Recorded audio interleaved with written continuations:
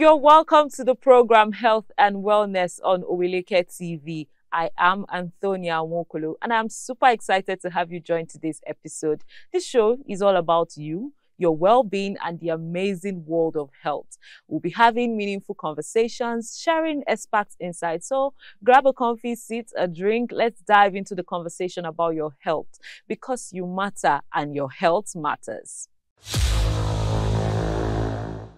In today's episode, we'll be talking about sleep disorders. They're also known as sleep-wake disorders. So sleep disorders involves problems with the quality, timing, and amount of sleep we get every night. As we know, sleep is very critical to both our physical and mental health, and there are two types of sleep that generally happen in a pattern of 3 to 5 cycles per night. We'll have the rapid eye movement. That's at this point is when most dreaming occurs, and we also have the non-rapid eye movement, and this has 3 phases, including the deepest sleep. So when you sleep is very important because your body works on a 24-hour cycle like a clock, and it's called the circadian rhythm. So this helps you know when to sleep, how long you need to sleep, and how your body regulates all its function.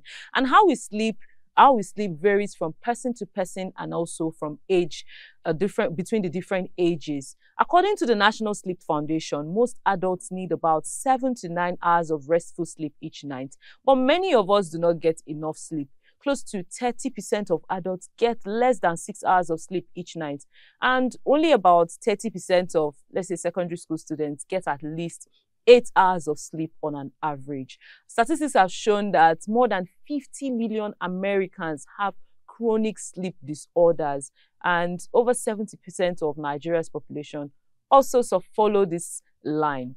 We all know that sleep helps our brain function properly, and not getting enough sleep or poor quality sleep has many consequences. The most obvious ones are tiredness, decreased energy, you become irritable, you have problems concentrating at work or in school, and the ability to make decisions and your mood can also be affected whenever. Have you wondered that when you don't sleep well at night, you end up being grumpy throughout the day?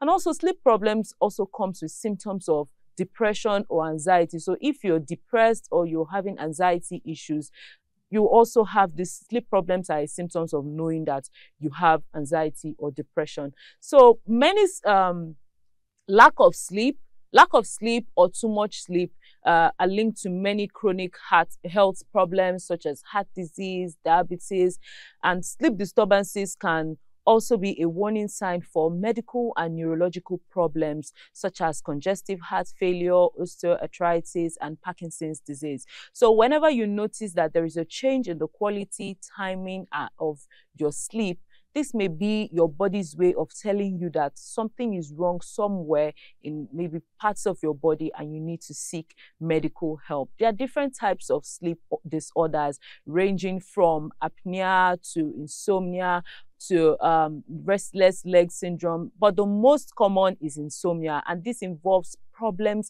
in when you have problems trying to sleep or staying asleep.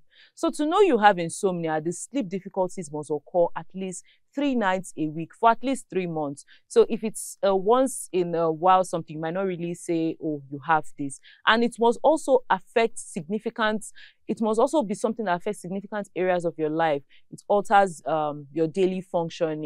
So a sleep study is conducted, and it allows the physician to identify how long and how well you are sleeping, and to also detect specific sleep problems. So a sleep diary is used to record all your sleep habits, and you discuss with your physician. So once you notice these symptoms, you go talk to your physician. A sleep diary contains the information such as when you go to bed, when you get out of sleep, when you wake up, when you get out of bed, when you take naps, when you exercise, you eat, you consume alcohol and caffeinated beverages. So all of these things help the physician to know if when you take alcohol more, what happens to your sleep pattern? When you eat certain foods, what happens to your sleep pattern? So they will be able to trace and diagnose properly the kind of sleep disorder you have. or know the right solution to prefer to the sleep disorder.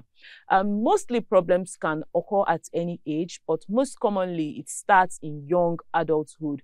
And this type of insomnia often varies with age. And the symptoms can be episodic. That is, it can happen once, an episode of the symptoms lasting from like 1 to 3 months. It can be persistent, that's coming every time, with symptoms that last for 3 months or more. And it can also be recurrent, which means the symptoms last within 2 or more, you have 2 or more episodes within a year.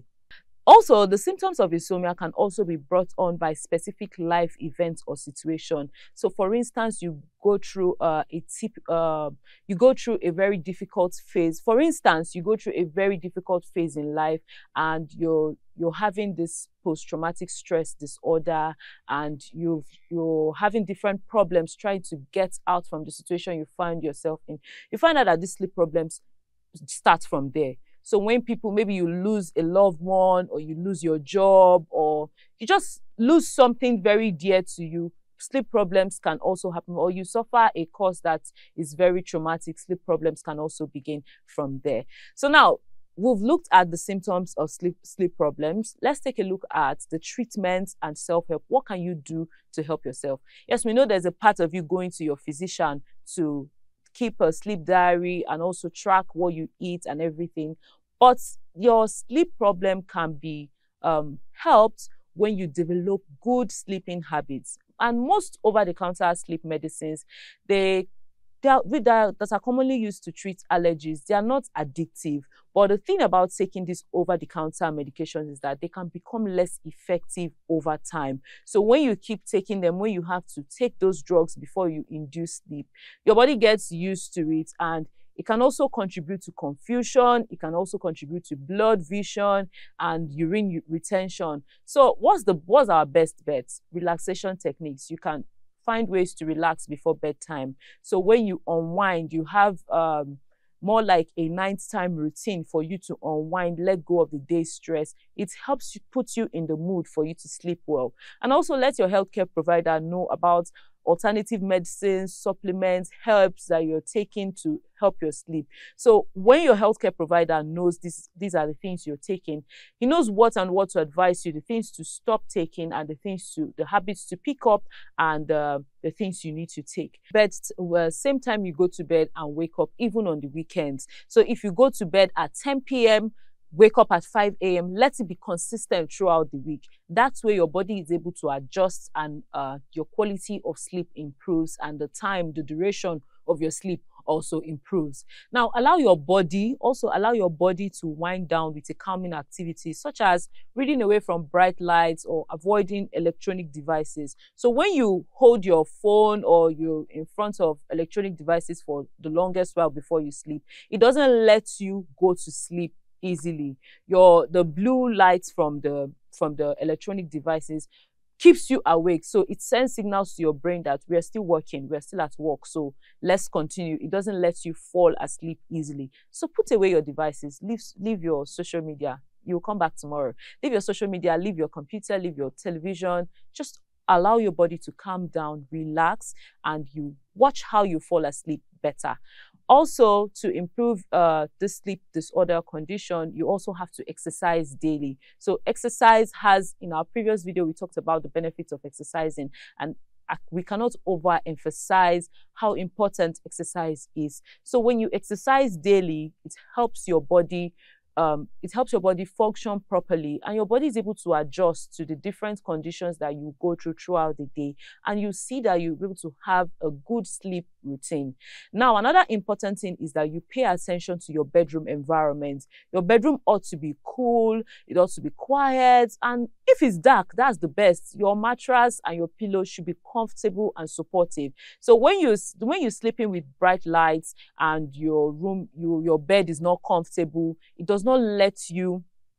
When you're sleeping with bright lights, your bed is not comfortable, it does not let you sleep well. Make your bed, lay your bed properly before you sleep. It will improve the quality of your sleep. If your room is dark, your brain just knows that, oh, it's rest time, let's sleep. And your system automatically just shuts down and allows you to relax. So if you don't sleep in a dark room, try it and you watch how your sleep improves. Also, avoid alcohol, caffeine, and heavy meals in the evening. This does not allow you sleep properly at night. So if you're someone that loves to take a bottle of alcohol before you go to bed, you should consider putting that habit aside so you can sleep properly. Thanks for joining us on this health journey today. Don't forget to hit that like button, subscribe to our channel, and follow us on all our social media platforms. Our website is www.oweleketv. Share the love with your friends. My name is Antonia Wonkolo, and until next time, catch you in the next episode.